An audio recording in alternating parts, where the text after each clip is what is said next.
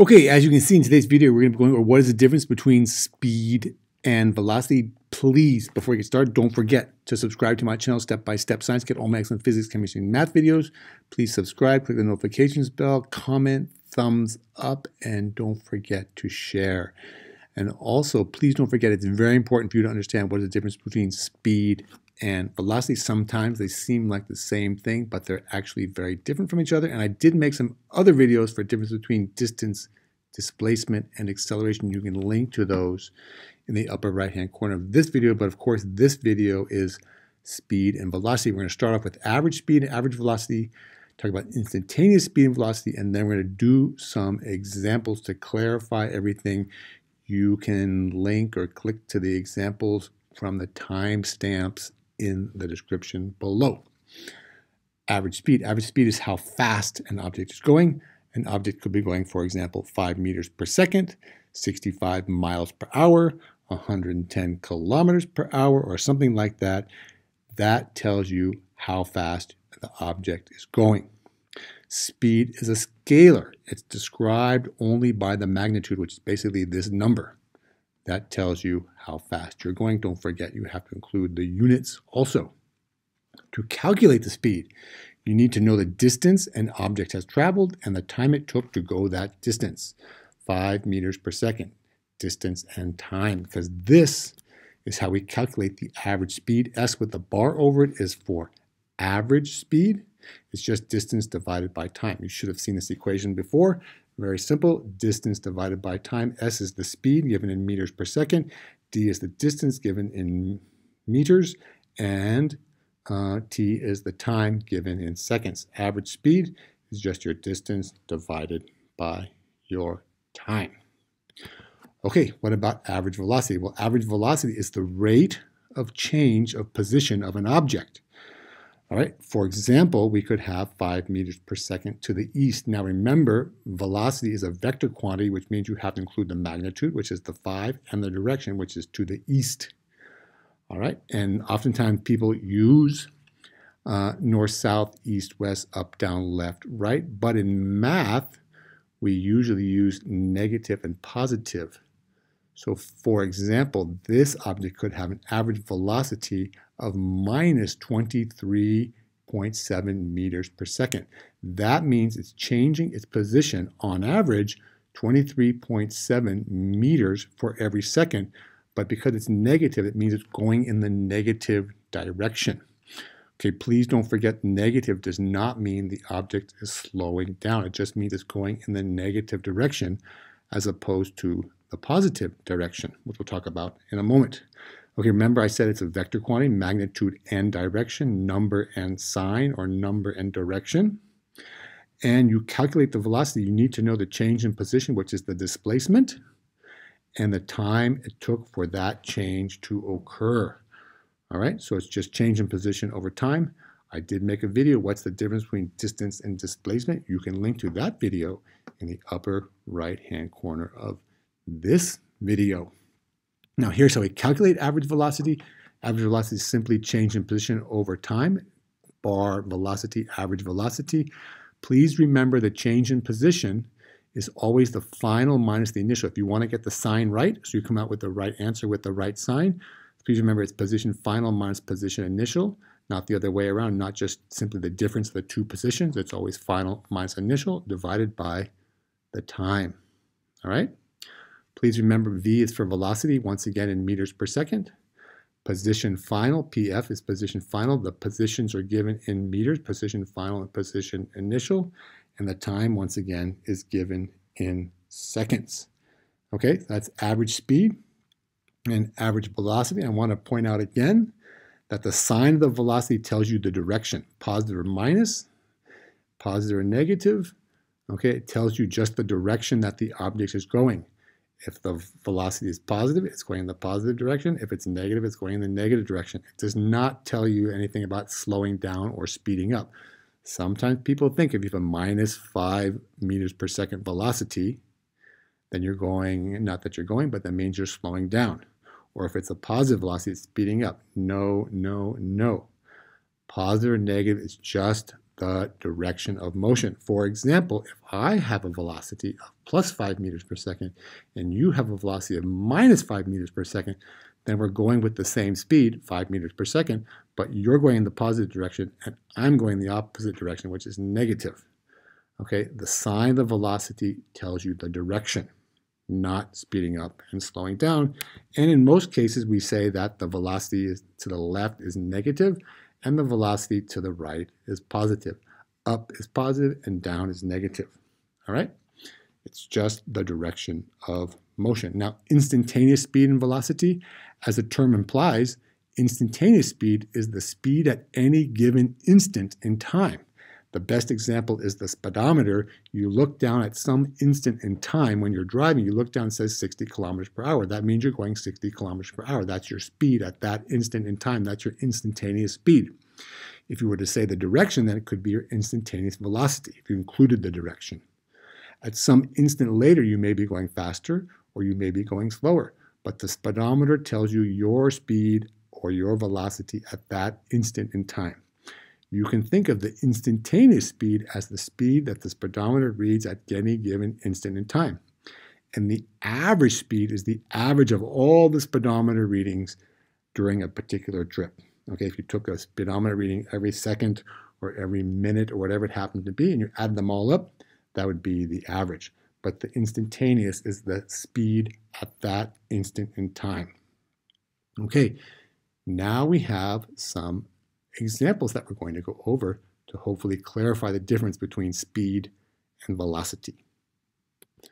Okay, example number 1 is like this. Joan can ride her bike 475 meters to the left, okay, in 2.5 minutes. We want to know what is her average speed and velocity, and we're going to do that in meters per second. Now, I think it's always good to just draw a really simple picture. In this case, she's going to the left, 475 meters, and I put 150 seconds. 150 seconds is 2.5 meters. Excuse me, 2.5 minutes. 60 plus 60 plus another half is 30. That's 150 seconds. Now we can calculate her average speed. The average speed is the distance divided by the time. She went 475 meters in 150 seconds. And that means that she went with an average speed, or she had an average speed of 3.17 meters per second. Well, what about her average velocity? For her average velocity, we need to know her initial position and her final position. Well, her initial position would be where she starts. We could just say that's 0. And her final position is 475 meters minus 475 meters because she went to the left, and to the left is negative. We want to make sure if we're going to calculate the velocity that we include the direction, and therefore we have to include the negative sign. Okay, you could put left here, but we usually put, as I said, positive or minus. So the final position is minus 475 meters. The initial position is 0 meters divided by 150. And you can see we now get not just 3.17 meters per second, but minus 3.17 meters per second is her velocity. That means she was changing her position 3.17 meters every second in the negative direction. You have to include the direction for the velocity. You could write down here to the left and leave the minus sign off, but we just put the minus sign.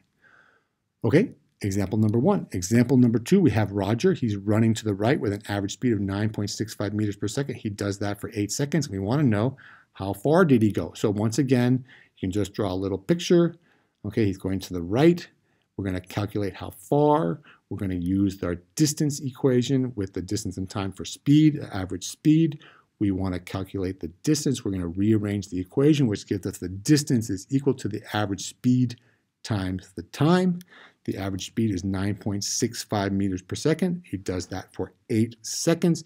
You can see that seconds cancel, and we're left with meters, and that's 77.2 meters. That means he would go during those 8 seconds, if he's going with an average speed of 9.65 meters per second, he would cover 77.2 meters. Okay? So that is example number 2. Now let's go on and do example number 3. Now this one's a little more complicated. I tried to make it a little more complicated, so there's a bigger difference between the speed and the velocity. It says Sandra is driving her car 45 kilometers to the west. Let's draw a little arrow showing 45 kilometers to the west. Then she turns around and now she's going to drive 110 meters to the east. Look at that. And she's going to do that in 2 hours. And we want to know what is her average speed and velocity. We want to know the answer in meters per second. Now we could convert these to meters. That would work out. I didn't convert them to meters first because I wanted to show you how to convert kilometers per hour to meters per second. So we're going to start off with her average speed is the distance that she went. Now she went one way and then the other way, but the distance is this plus this. That's how far she went, which means it's 155 kilometers in 2 hours, which gives us 78 kilometers per hour. All right, now it says give your answer in meters per second. We're going to calculate the average velocity, and then we'll convert those two from kilometers per hour to meters per second. That's always fun. Okay, now what about her average velocity, right? The average velocity is the position final minus the position initial over the change in the time. Well, we need to know what was her initial position and what was her final position. And we can say that the initial position, once again, is 0 meters. This arrow represents her change in position, okay? Her displacement, her change in position. That little triangle means delta is the Greek letter delta, which means change in position. P is for position. And from here to here is minus 65 kilometers. Her position changed by minus 65 kilometers. She started here and she ended here. For velocity, we don't care what she did in between. All we care about, as you can see from the equation, is the final position and the initial position. We got the final position by taking the difference of these two. If she goes 45 this way and then comes back 110 this way, well, that's 65 or minus 65 kilometers from where she started. And then we can simply plug the values in. We get minus 65 kilometers is her final position, minus 0 kilometers is her initial position, and we have the 2 hours, and she had an average velocity of minus 33 kilometers per hour. You can kind of see this is 65, 2 hours. I rounded, it was probably 32.5, and I rounded it like that into 33 kilometers per hour. Now, we want to convert both of those answers, the average speed and average velocity, into meters per second. Here's our answers in kilometers per hour. We're going to say this is a two-step problem because first we're going to calculate, or first convert the kilometers. We know that in 1 kilometer there are 1,000 meters. So I did that for both of them. This is the conversion factor that allows us to, what do we call that? Cancel the kilometers. And we now have meters per hour. We want meters per second. Well, in 1 hour, there are 3,600 seconds. That allows us to cancel our hours. And you can see if you look across here, we're left with meters on the top, seconds on the bottom. So we take 78, multiply by 1,000, divide by 3,600, and you get that the average speed in meters per second is 21.7 meters per second, and the average velocity is minus 9.16 meters per second. Okay? So there you go. That's a very good, I think, description between average speed, average velocity, instantaneous speed, instantaneous velocity, and then there were some of those really good examples that I did to go over and clarify the differences between speed and velocity. Okay, I hope you found the video helpful. If you did, please do all the following 4 things. Subscribe to my, I think it's now 5 things. 4, subscribe, notifications bell. Please give me a thumbs up. Please leave a comment. Let me know what you think of the video. And share. Don't forget, sharing is caring. Share this video with all of your friends. Show them just how much you care. Thank you very much for watching. We'll see you in the next video. Subscribe, subscribe, subscribe.